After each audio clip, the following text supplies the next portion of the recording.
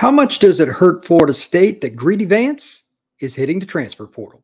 You are Locked On Seminoles, your daily podcast on the Florida State Seminoles, part of the Locked On Podcast Network. Your team every day.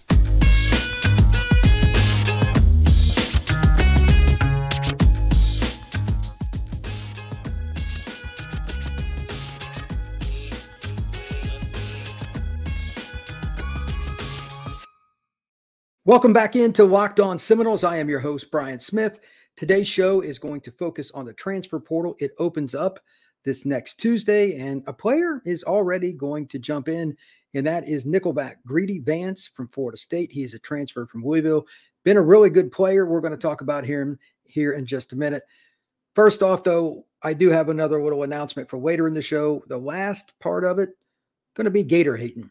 I finally figured out a way to put all this into one segment, so you want to stick around to the end. Florida deserves it. It is unbelievable to me just how bad that program is, and I'm finally just going to do a full segment on it here on Locked On Seminoles. But first, let's talk about Greedy. Who is he? What's he done? Why is he important to Florida State, and why it's a loss? And why the transfer portal giveth and taketh away. So here's the deal. Greedy was the nickel last year, and nickel spot, in my opinion, and quite a few other people that I speak with in the college coaching profession, it's as hard as it gets from a physical standpoint. You got to take a beating because you're in the run game more because you're closer to the edge, and you're also going to be a guy that's going to play against big tight ends sometimes in the screen game or running backs. When they throw it to some of these little slot receivers, they put them back in the stacked formation or whatever. You can't get to them. You got to go through a guy that's bigger. So you got to have the skills of a corner. You got to have the toughness like an outside linebacker.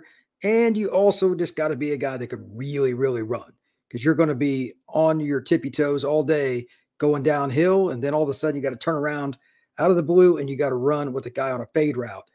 It's hard. So that's why you don't see many freshmen and sophomores play this spot anymore. Younger guys, when an opposing team sees it, they see Vance, they avoided him. He was really good, and I'll go over his stats here in a second. But Florida State is losing a really good player because he was physical, he was consistent, and he could play in all different phases, screen game, run game, and traditional coverage. Those players are rare. Those freshmen and sophomores that I've talked about quite a bit on this show, they're going to be good players.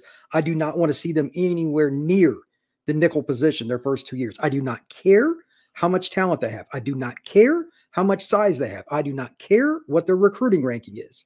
Experience, experience, experience at the nickel spot. So FSU brought in Earl Little. He's the kid from Alabama. Patrick Surtain at one point coached him. He was at American Heritage. Great football prospect. But last year he had 2 tackles in 8 games at Alabama. Then he transferred. He comes over to the Noles. He's allegedly competing or right there with, ahead, whatever, of Greedy. And I guess it just hasn't gone well. Sometimes guys just want all the reps. I'm speculating. I don't know the backstory. And quite frankly, I do not care. If Greedy's leaving, that's his decision. It is more, and then welcome for him to do so. But this is not good for Florida State. You cannot have enough DBs. That's always been the signature. That's still the same, and especially at nickel. So here are some of the stats for Greedy that I find really interesting. Last year, he took 307 snaps for the Noles. And you know what? It's a mix of where he played at, but it's just really hard for me to looking at his targets and everything. 40.7% of the time, a pass was thrown in his direction. It was completed. That is low, man. He's good. And a lot of the guys in the slot that he plays against, those are short throws. Those are hitches, slants. Those are little rub routes. Those are screens, etc. And he's still at 40.7%. I talked about him quite a bit last year. He's underrated. He's underrated. He does a lot of good things for the Noles. This hurts. And even if, we don't get to see diddly with these practice reports, and, Norvell doesn't really say anything in these press conferences. He goes out of his way not to name anybody because he doesn't want this guys hitting the portal. Even if we're looking at a situation where Earl Little is not just good, but really good, that's still one guy there. With Greedy gone, it impacts Florida State because you got to rotate in and out of the lineup. And what happens when Earl gets banged up? Inevitably, when you lose a guy and there's too much depth at a spot because the guy's ticked about it, at least in his eyes, that's always just like, it's the way it rolls. That guy will get banged up. Who will be the Florida State nickel behind Earl? And will it be a guy that's ready for that role at the same level in all three phases? Screen, run, and truly a guy that can play like a coverage corner. Not one, not two of them, all three. Maybe it's Noles, maybe it's somebody else, maybe Jabril Rawls, he's a redshirt freshman. There's a lot of different guys you could put there. I could see them doing something with maybe Ashwin Barker. I'm not sure. They're probably going to work on it between now and the end of fall camp with multiple guys, and they won't tell us anything, of course. But that is not likely to be as good as Greedy Vance.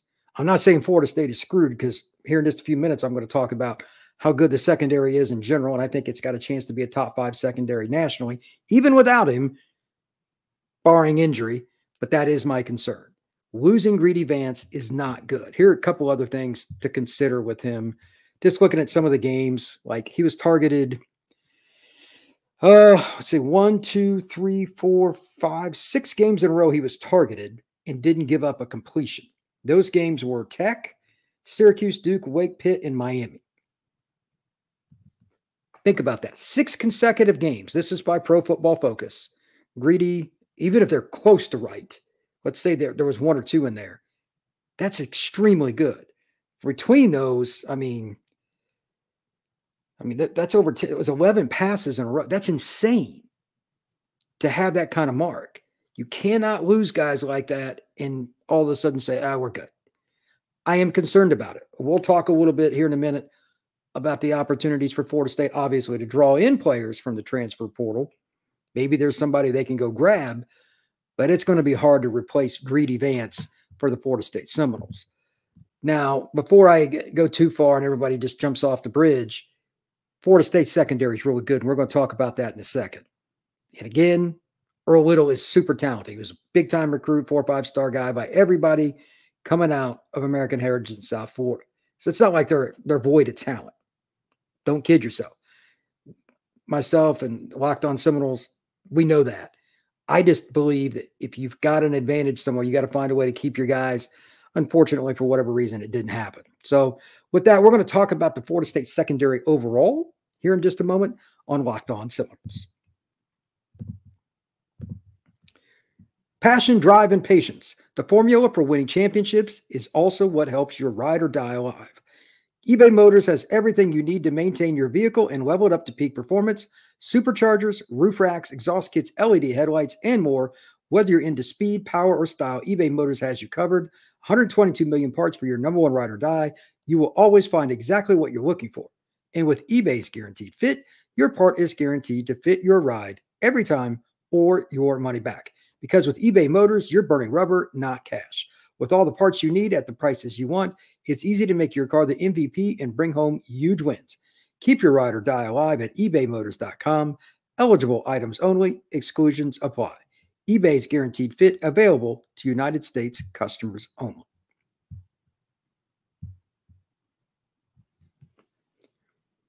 So how good is Florida State's secondary? We can compare it in a couple of different ways here.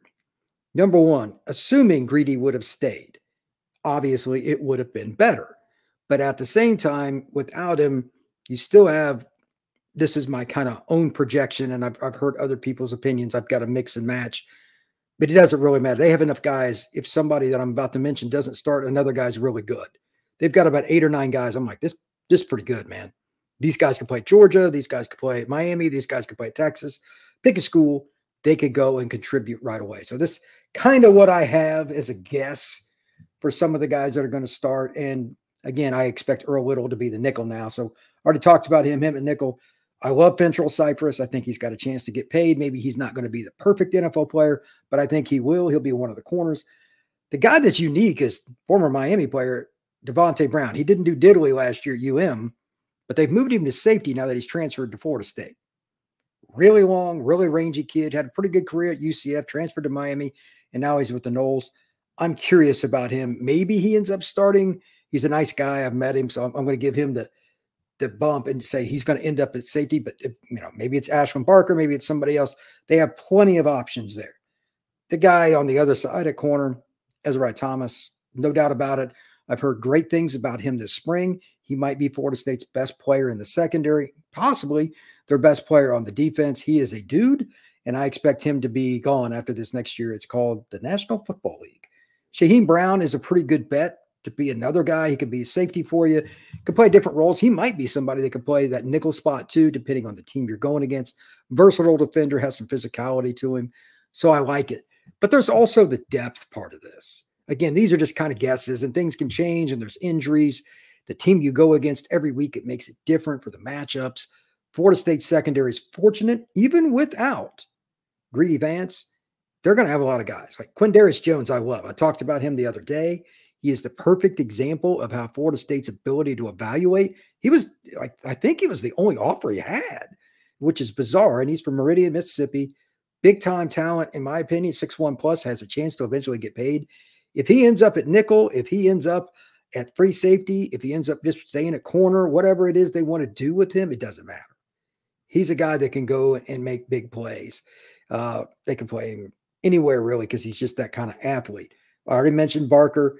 I've mentioned Conrad Hussey several times. He played at St. Thomas Aquinas down in Fort Lauderdale. He's a really smart kid that can run. I think he can play corner. He'll probably play safety some because they definitely have some good corners coming in. I'll talk about them in a second. But that's a really versatile kid. Another guy that could potentially at some point, although I don't want him to yet, to end up at that nickel spot. Jabril Rawls, another kid I know. He's from the Pensacola area. It's a redshirt freshman, really long and really athletic. He's a young man that he can play corner or free safety. It wouldn't make any difference. And then there's Kevin Noles, a guy that's kind of been around forever, plus KJ Kirkland, another kid I'm high on out of Raines in Jacksonville. They have a common theme with some of these guys. And I didn't even mention everybody, by the way. Length. Man, Florida State is long in the secondary. It's a great combination of players, and it's why they're interchangeable. Whatever that Surtain has to do this year, let's say, for instance, let's say Brown does start at safety, but he gets banged up. And let's say for whatever reason, Little's banged up too. You might move somebody like Jamari Howard to safety or corner during the season, but you could move Jamari Howard. That's another guy I didn't even mention, at least into the rotation at another spot if somebody's hurt like that. Kai Bates, a true freshman. He could at least help you at corner. You don't want him to start necessarily, but a lot of teams would start Kai Bates as a freshman. They would. He's a dude. He played at Edgewater High School in Orlando. Very, very talented young man. But again, length with both of them. Both of them are over 6 foot tall. Both of them can hit, and both of them can run. Never have enough of those guys. So I'm not as worried about it. They'll figure out how to move the pieces around. Florida State, this I know, from a versatility standpoint, it'd be hard for me to imagine that there's even one more secondary in the United States that has as much versatility as the Noles. So that brings up the big question. Is this or is this not a top 5 defense in terms of like the secondary specifically? I say it is, even without Greedy, because of that versatility and the length. I could be wrong, and the proof will bear out later in the season, which I've got 4 games written down here, and these are the only 4 I really give a crap about. These are the only 4. Clemson, Miami, Notre Dame, and Florida. Georgia Tech to a certain degree because it's the first game and they do have a good quarterback. That game gives me some pause. You can put an asterisk by that if you want to go 5. But during those games in particular, that's when I think losing not just a good player, but a really versatile one at a critical spot like Greedy concerns me. But the rest of the secondary and the other games, like Florida State has a chance to be top 5 nationally in defense, even against that schedule. Like playing at Notre Dame is not friendly. Playing at Miami against Cam Ward is certainly not going to be friendly. Clemson, he's got an experienced quarterback now. It's a junior. That will be difficult. Florida's always a difficult game because it's a rivalry contest. Georgia Tech has a lot of speed at receiver and a veteran quarterback. Those are just some of the things they got to deal with. But again, they at least have the pieces to do it.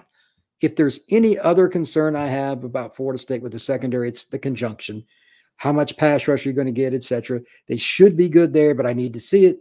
It's always a new year. You don't know how things are going to work together. But based on talent, Florida State's down 4 ought to be pretty good. And I know they lost a great player. Don't get me wrong. Going in the first round of the draft, you know, they've got a DN. It's going to be called a lot, in my opinion, over the next 5 years plus in the NFL this week. I get it. But as long as the pass rush is going to get over 30 sacks this year with the dudes I just mentioned in the secondary, there's no reason to believe that Florida State should not have a top 5, at worst, top 10 secondary nationally. And when you do that, it gives you a chance in every game, man, because it leads to more turnovers, more 3rd and longs, and that also, they play off each other. Sometimes it's a coverage sack. Sometimes it's an opportunity for the defense because they're playing downhill and they know it's a pass. They don't even need the coverage to be that good for more than a couple of seconds. Somebody blows through a hole and gets to the QB. Florida State should be pretty good in the defensive pass game, whether you're talking about the front or the back end. And I think that's really important.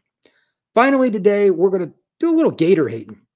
I've been talking about this with a couple of people, including Brandon Olson, who runs Locked On Gators. And it's like, I tell him all the time, how can you screw up Florida? It's not that hard of a program to recruit to, etc. And I'm going to define for you here on Locked On Seminoles why Florida's football program is, quite honestly, pretty god-awful right now. All right, Gametime. If you have not downloaded the Gametime app and you're somebody like me that likes to go to games, concerts, whatever it may be, football, whatever, you should do so. In a couple of clicks, you can take the Gametime app, type in Florida State Seminoles, type in Atlanta Braves, type in Tampa Bay Rays, whatever it is. If you just want tickets to go to a theater, you can get last-minute tickets and zone deals really quick, and it's easy. This is not a very difficult app. Like literally, search box, type in the name, good to go. And the other bonus, you're going to be able to see your seats because you click on it, and it will show you a path from where you would be sitting to the main event itself. Very simple. So with that, make sure that you check out Gametime. Take the guesswork out of buying tickets with Gametime. Download the Gametime app, create an account, and use code LOCKEDONCollege for $20 off your first purchase. Terms apply. Again, create an account, redeem code LOCKEDONCollege, LOCKEDONCOLLEGE for $20 off.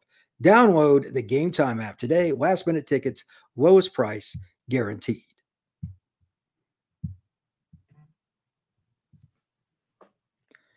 It's time to talk bad about the Florida Gators because they deserve it. I've researched college football for the majority of my life, looking at trends. I just find it interesting. I'm a stat guy. If you put me in a situation that I could only pick 4, 5, 6 schools somewhere in there, let's just say 5. Brian, which are the 5 easiest jobs with the right head coach to win a national title? I would put Florida in that. I would put them ahead of Florida State. It's State U. It's in the middle of Florida, and it's in the Southeastern Conference. Pretty darn good setup in Gainesville. So why do they suck? This is just ridiculous. I don't really care who's good and bad year to year. I just call it like it is. But watching Florida for the last several years, except for 2020, Dan Mullen did a really good job that year. That program has been a train wreck. How do you screw up Florida year after year? It's just incredible. Here are a couple things to think about, though. And I've got 4 categories, one of which is somewhat to their credit, but it's worked out to their detriment because of the first 3. So let's go with those. Number 1, their administration and their coaching are about as far apart as they can be. What do I mean by that?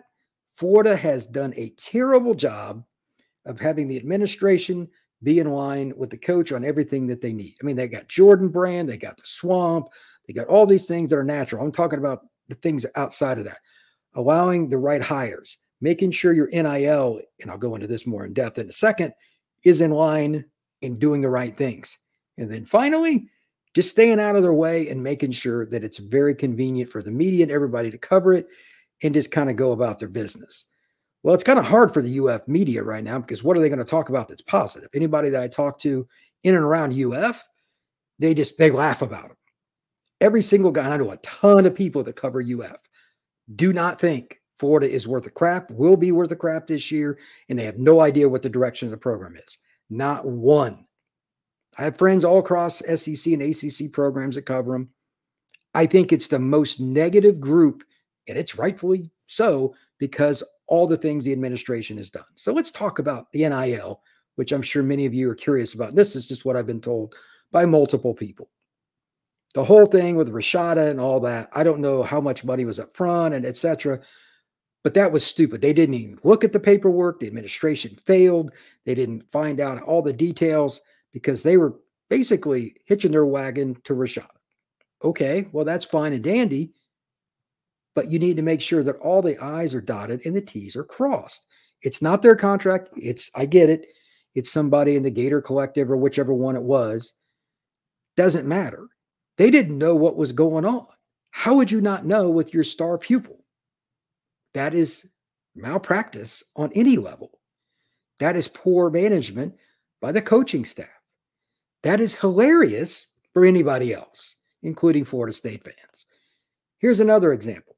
I have also been told that if Billy wants a player, whatever player it is, and there's NIL going to be involved in the decision-making for this young man, he has to go to a booster or boosters, whatever it may be, and say, I want player X.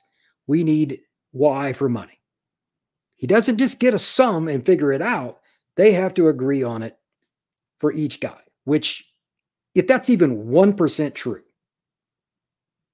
that is the definition of failure if I've ever seen it. Recruiting is about speed. You need to move immediately, you need to move freely, and you need to move with the ability to get it done right now because the coach is in charge. The boosters cannot be 100% in charge, even though it's their money. I know that's an awkward thing to say, but they cannot. To that point, I understand their point. Like, y'all screwing this up. Why am I handing you money freely? Somehow they still got to do it, though, because the kids think that there's a booster that's more in charge. It really mitigates how much say a coach has after the kid gets on campus. Like, they're not going to trust him as much if they don't think the boosters trust him, which they don't. So whenever Billy gets fired, and he's going to get fired this next season probably, not saying he's a bad guy or anything, but he's just failed. This is something the next head coach at the University of Florida absolutely has to fix. It is a disaster. They have to have a pot of money that the coach makes the decision, period.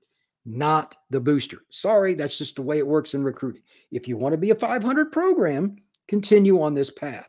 If you want to be a program that's made fun of on a Florida State podcast, continue on this path. If you want to be a program that your own media members make fun of you constantly, then continue on this path. You're going to fail. Their NIL screwed up so much last year, they lost elite players down the stretch to Auburn and other schools because they weren't all in line. They weren't offering the right money. They were not getting things agreed upon, et cetera, et cetera, et cetera. You can pick anything you want. It's different for each kid, but they didn't get it done. They're not on the same page. And sometimes you get outbid too. I get it, but they're not on the same page, and that's not helping the cause. Florida should never be in that place. State U in Florida, SEC, tradition, championships, the swamp.